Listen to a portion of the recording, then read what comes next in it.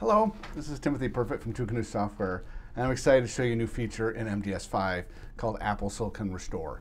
And it allows you to very quickly restore an Apple Silicon Mac. In fact, you have to press exactly 0 buttons. How is this possible? How is this magic, this space age technology obtained? I will show you. But first, let me show you kind of my setup here.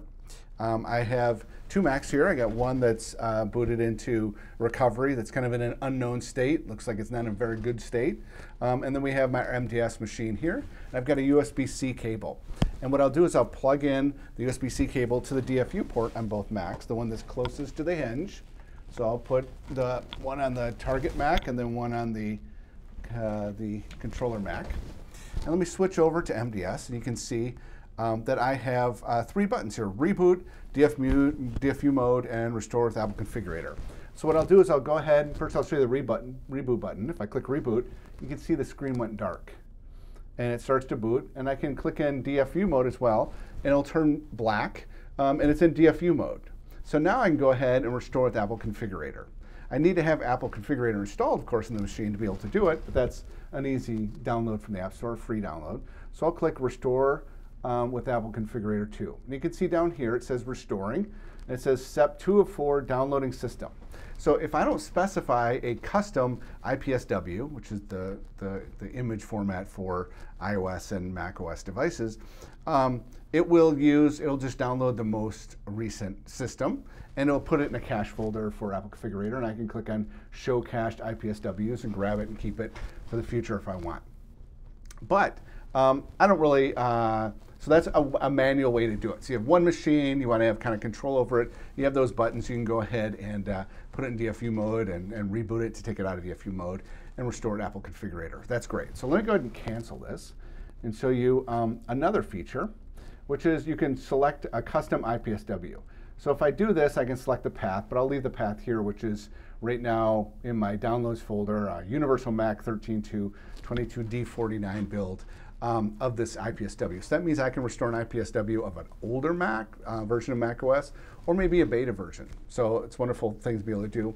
And I also have this checkbox that's Remove Apple Configurator Temporary Cache, because when it downloads and keeps a lot of temporary files when it's building these images, or restoring them, it tends to leave a lot of cruft around. So we can automatically delete them. So that allows you to do that. And it actually only happens if you don't have custom IPSW.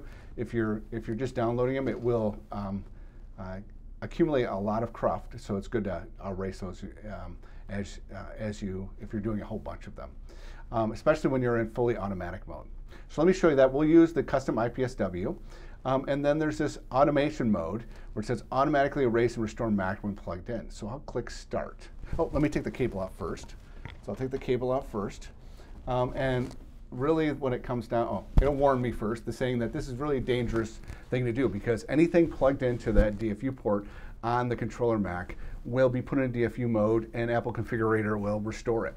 So it could be an iOS device, it could be a macOS device. So you want to be careful and realize you don't want to go plugging things in willy-nilly to that port. So I'll go ahead and hit Continue. And you can see down here it says Waiting for Device. So I will give it a device. So I'll plug in this in the DFU port, and then I'll plug in on this side to the DFU port. Then watch down here. Instead of Waiting for Device, it should change to Restoring MacBook Air 10.1. So it puts it in DFU mode, and then I'll use that custom IPSW. And you notice it doesn't say downloading, it just says installing system 2.2. So that'll go ahead and automatically restore that Mac to, with that IPSW to that setup assistant state. Then once that's completed, we can use our MDS automaton right here. Let me put it in full screen here. Our MDS automaton here to, actually goes this way for the 1, 2, 3 buttons. If I were to plug this into the machine, it would automatically come up and walk through the setup assistant and get it completely set up with a user account and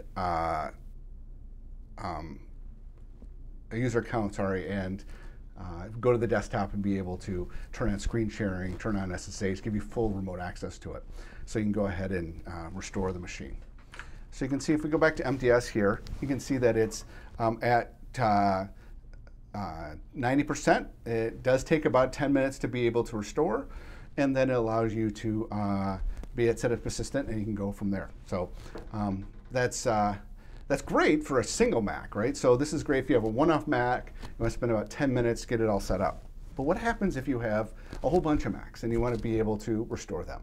Well, you can use a hub. And so I've got a couple of hubs here. First of all, I've got the Acroname one, which is a great hub because it allows you to control the DFU mode. And so we're building in support for this hub into MDS to be able to automatically, whatever device you plug into here, will go into DFU mode, and then it'll restore the OS for whatever IPSW or the most recent one that you have. And so this is a great hub to be able to do that. You can do it with a more generic hub. So I got this other hub here. This one has a 2 different sections. You can, it has, what is this, 10 USB-A ports times 2. So I guess it's a 20 port high-speed hub. Doesn't matter that's high speed because DFU Restore currently only goes over USB 2 speeds. But we can do a few things to make that faster. On the back, it splits it in 2, so we can basically have double the bandwidth we want. And so what we found is that if we plug in 4 Macs here and 4 Macs on the other side and do Apple Configurator, we can restore store 8 Macs in about 32 minutes. If you're using 2 different ports on the Mac and then using a hub that allows you to split that bandwidth. The issue is that you can't get them into DFU mode when you plug them into the switch. They have to be in DFU mode beforehand.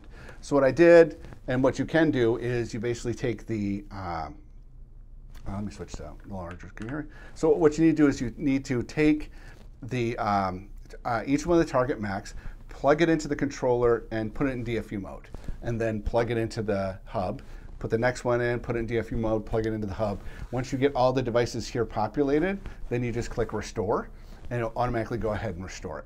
In fact, one of the features I'm looking at for MDS is when you plug it in, it'll automatically restore, and not just put it in DFU mode, but just any ones that you discover, it'll go ahead and start doing it. But right now, you can I did this already, just put them in DFU mode using that button that's in the interface, plug them into this switch, and then you just use Apple Configurator to push that image right out to it, and then once it comes back, use the automaton to go ahead and set those up. So it's a great way to very quickly push out an OS to these Mac OS versions using whether it's a direct one-to-one or one-to-many, and you can scale it up pretty well. So that's what I wanted to show you. Isn't that pretty neat? The ability to not having to do the weird keystrokes to get into DFU mode and be able to have it programmatically controlled by MDS. It is available right now in the current MDS 5 builds. I think it's like 5002 or something like that, or 50002 is the most recent version of version 5. And you can download that from our repository from the downloads. If you just go to twocanoes.com/MDS, you'll get a link to our repository. We can download the current beta. And we're getting close to a release of MDS 5, so it's exciting to get people to try and test this. Oh, we do also have active community on the Mac Admin Slack, so if you go to macadmins.org, you can sign up for the Slack and join the MDS, the Two Canoes MDS channel, and that allows you to ask any questions and get stuff working. So again, thanks for watching. Tim Perfect with Two Canoes, and make sure you check out twocanoes.com for the latest information. Thank you for watching.